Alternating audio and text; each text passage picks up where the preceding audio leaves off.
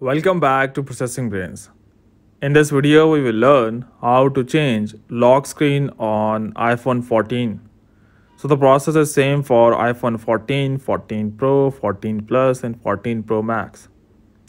So to do so, you need to go and swipe down and here your lock screen appears. Once you are here, just go and tap on it for a while and here you can see.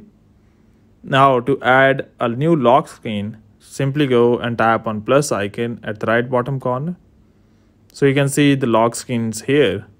Just go and select any of the lock screen you want. For example, I can go with maybe this one. This is now my current one. I would go with the new, maybe this one. So once I have selected that, here we are.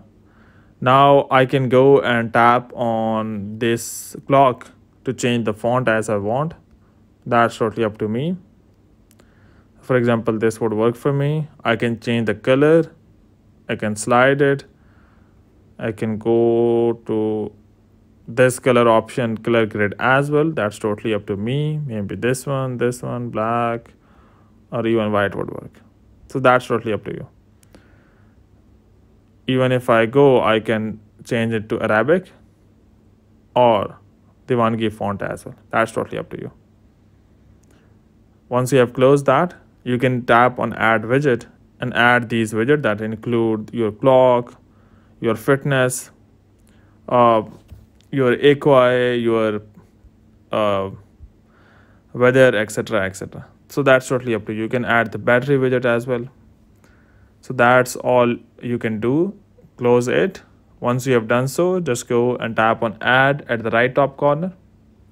Now here you have two options, that is set as wallpaper pair, or in case if you want to have a different wallpaper for your home screen, you can customize that as well. Set as wallpaper, for me this is okay. Now here you can see I have this one here, and if I go back to my home screen, that is changed as well. So hope by doing so you'll be able to change lock screen on iPhone 14. But before you go, please like, subscribe and share. Thank you.